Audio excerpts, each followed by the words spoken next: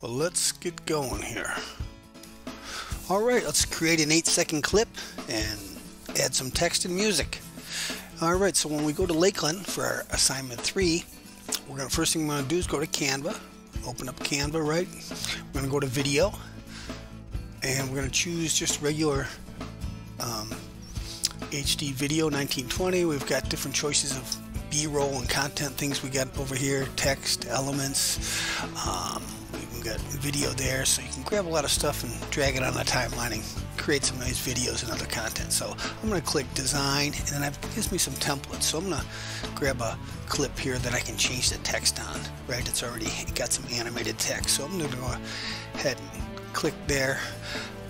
And what I'm doing, I'm going to change the text. I think in our assignment, just put your name and put the word productions down below it. But I'm going to try to move real quick here. So what we do is take our arrow down to the end of the clip and stretch it back and forth, right? So we can see that's 4 seconds. I'm going to drag another clip here. It doesn't matter what clips you drag, and you can see that's a long one, right? But anyway, go ahead and change the text to my portfolio, and if I could spell, it would say my portfolio. So evidently I can't spell, so I'm going to delete that clip below there. And now we want to make sure these clips are each 4 seconds long, right? See how my arrow turns to a double-sided arrow? I hold the mouse down, I pull it over, and I shorten the clip, so it's 4 seconds and 4 seconds. But if I hover in between them, I could put in a transition or put in a page, but I want to put in transition. I want to add a page.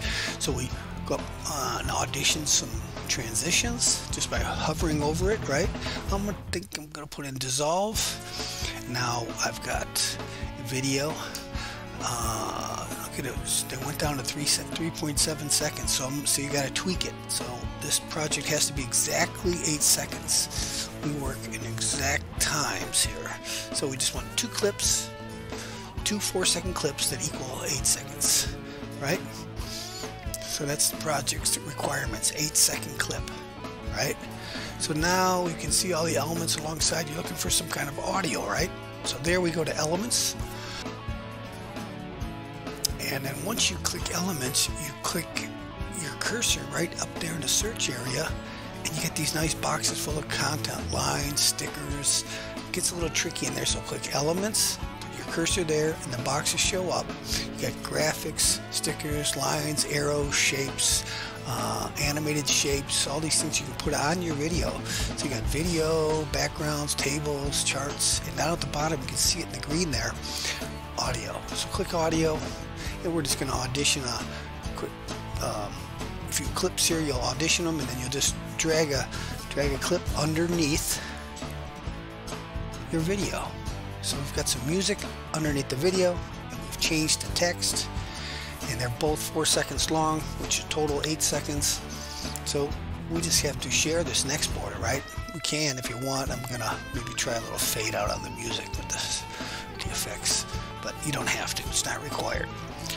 If I want to preview it, I can hit preview, and it probably won't preview for you. It's very slow sometimes, so you'll just want to share it and export it, audition it, and then upload it for your 100 points.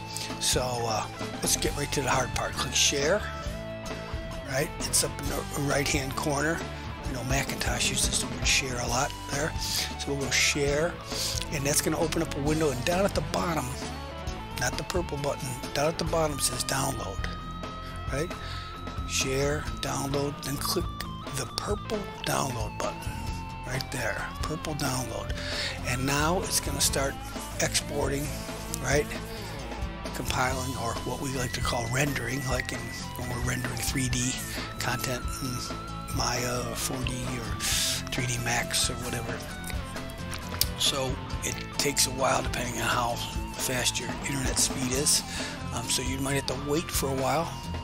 Now we're exporting the MP4, and it's gonna eventually here ask us, well, where do you want to save it?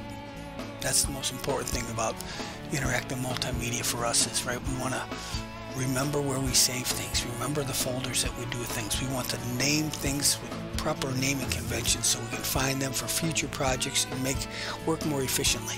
So it's going to open up a window. We want to make sure we know where to save it and why? Because we have to retrieve it and browse for it in our local file, and so we can submit it for credit, right? So we're saving things, copying things, adjusting things, designing things, and readjusting things. So let's see, it should open up a window here once it gets done and renders, and I'm going to save it to, let's see how it's auditions there. It's remember, if you do have any questions, you can, there we go, you can save it to make sure you know where you're saving it so you can retrieve it. And like I said, if you want to just do this with me on Zoom or something, it's no problem for me. So I'm going to go back to Lakeland. I'm going to open up assignment 3, click the text there, and let's see, browse local file, right? Remember how I did that? So I went to click the text on the assignment right there, assignment 3, and then I want to scroll down to browse local files.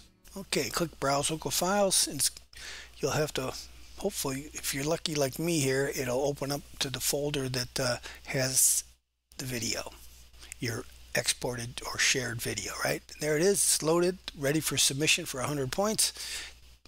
It's an 8-second video clip with text and music. You're all done, right? All right, thanks again. Contact me anytime. I can do this with you together.